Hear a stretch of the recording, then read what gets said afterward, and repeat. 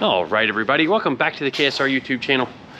We've got another new build. It's not really a complete build for us, but another project that we're gonna be working on here. Yeah, if you're keeping track, we got a lot of projects we're working on. Sometimes we have to get some work done and then get some parts ordered because parts are all kind of delayed around right now. But yeah, so some stuff, that's how the projects are going. A lot of projects you can't finish completely because you might need to change the parts that you're ordering. So we take some steps forward, get some parts on order, and while we're waiting on those parts, we jump over on another project, work on that for a little while, at least until we run out of parts on it. And then we jump to another project, finish projects, kind of like, you know, the C10 truck that was here. That one was kind of an example of that. I thought I'd ordered enough pieces to make the exhaust, didn't. Thought I'd ordered enough hoses and fittings to do the heat exchanger, didn't. I even ordered extras, like different angles, but then once we started fitting it actually to the truck, we needed some even more different angles than what I had ordered, or at least more quantities of the angles that I'd ordered. But anyway, let's talk about this car. So it's a C5 Corvette.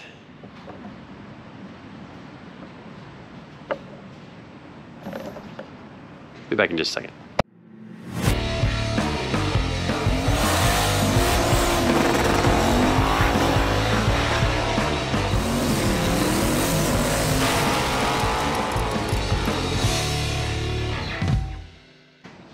All right, well, you guys saw Drew with the Sawzall.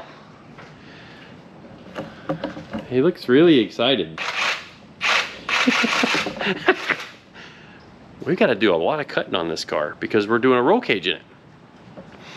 And the way these cars are with their kind of perimeter frame, there's some areas that we need to land the cage on that are kind of hidden. So, you ready to chop chop? Drew Sawzall. Drew cut. All right, here comes a time lapse with Drew cutting this car apart. Let's see how far we get.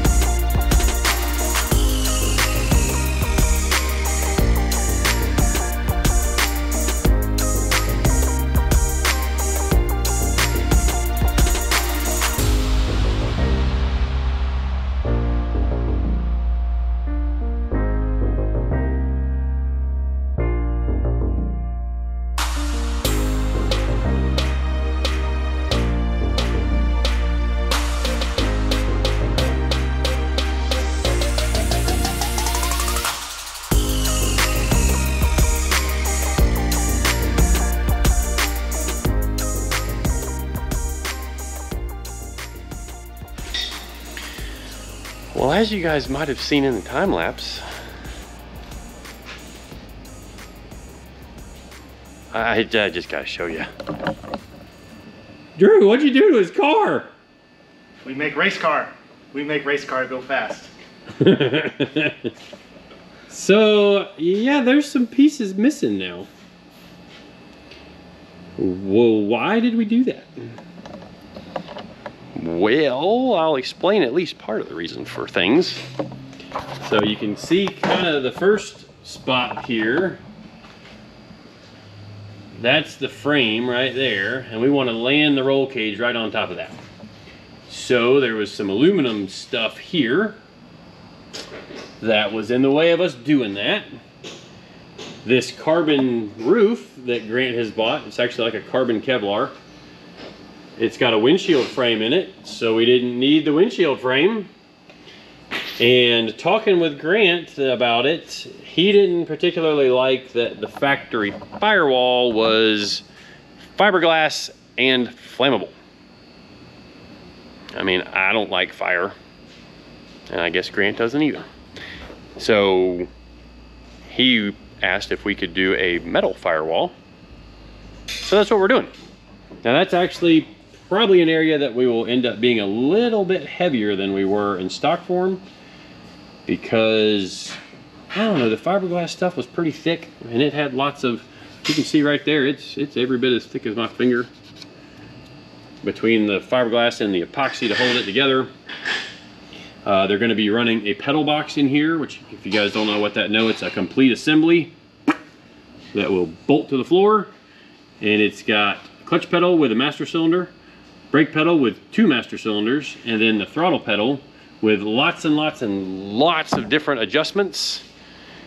Lots of different adjustments, so that they will be able to play with the bias, play with the pedal ratio, play with the pedal ratio for the throttle pedal, all kinds of different stuff. But we're gonna be taking you guys along for this build, which primarily right now we're starting off with the roll cage and firewall and the roof mounting.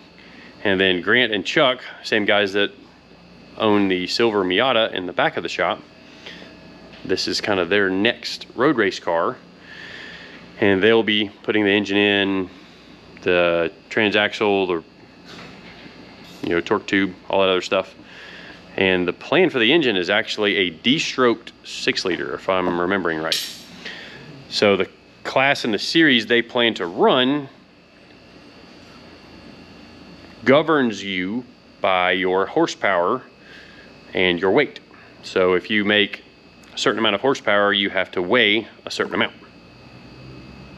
So the idea is they're going to build an engine that doesn't make a ton of power because they want fuel economy, because it's an endurance road race car, but they want it to be fast still. So the idea is to make it pretty light, and it's going to have some pretty hefty tires on it. As you can tell, that's I think a 315 on the front. No, yeah, 315 3018 on the front, and I think they're 335s or 345s on the rear. 335 3018s. So anyways, we've got a pile of stuff left over, and before we added that to the pile, where's the other pile of, oh, there it is. So we actually weighed this earlier, and between all that mess was 50.2 pounds. Which, kind of cool thing about that is that offsets a good portion of the weight we're gonna add with the roll cage. Like I said, the firewall is gonna add some weight back to it, but take the roof off of it, just for the full effect. Just thinking that. Like, there's just nothing left.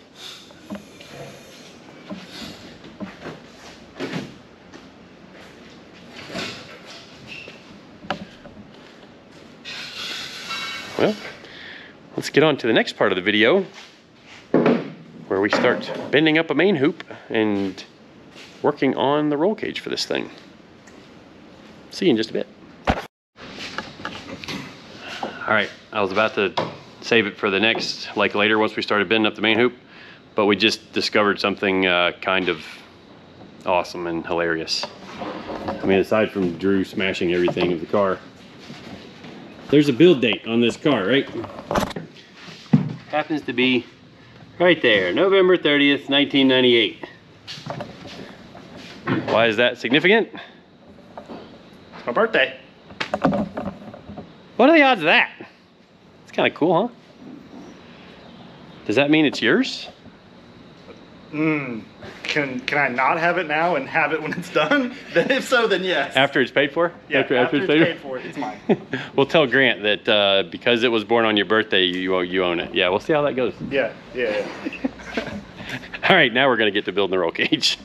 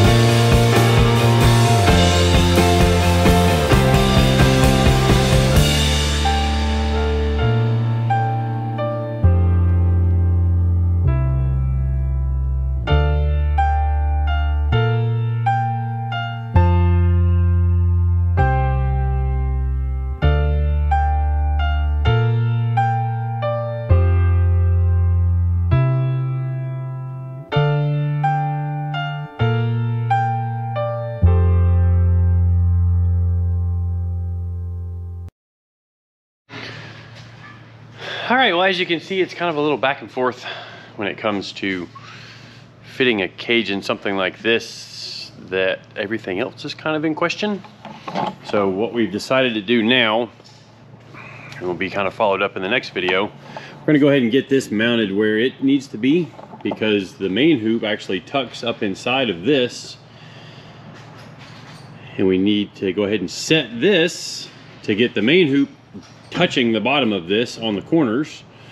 We're trying to get every 1/16 of an inch of height into the main hoop so that the cage is as far from the drivers as can possibly be. It's just the way I like to do roll cages. I think it's the best way to do roll cages when you can get the cage out away from the driver as best as you can so that the drivers are safer inside of the roll cage. It's also going to help with getting the roof bars up nice and high so that they're, you know, where the driver's sitting in the car and the cage is coming right by your head. Gives you more room there so that we can put padding on it. Everything kind of, you know, works in and applies together. So what we're going to do back here is machine some spacers that fit around those holes. They'll bolt in from the bottom and then they'll bolt in through the top. And then that way the hatch is separate from the bumper, so we won't have to take care of the, Oh, fit. tight. Nice. Oh, well, I'll get that friggin' bolt out of the way. Yeah, if we got to get something with a smaller head around the bolt, that's fine. Yeah. Oh, yeah, it'll fit tight. Cool. Looks like you might have been on top of the bumper there. Yeah, might need to shave it off a little bit. No, I would trim yeah. the bumper. Okay. Yeah, so that way I'd like to have a little bit of space there around the, like, Around you the know, so spacer that's thing? got a, yeah, that's got a nice solid seat on top of that composite piece right there. So, but yeah, that's gonna wrap up this video. You see, we've at least got the main hoop bent up and it's a little long still. I kind of trimmed it down a little bit, but right now it's within probably about 2 or 3 millimeters of where it needs to be height wise so that we can get everything just right. And then we'll come back and we'll mount the back, mount the roof once we get that figured out so that we can start taking some measurements and fitting and working on the front down bars, which you can see there's not gonna be anything but roll cage underneath this up top. And if we have to trim off this edge right here to tuck the bar in real nice and tight, that's what we're gonna do. So thanks again for watching. Appreciate everybody following along and subscribing. We'll see you guys next time.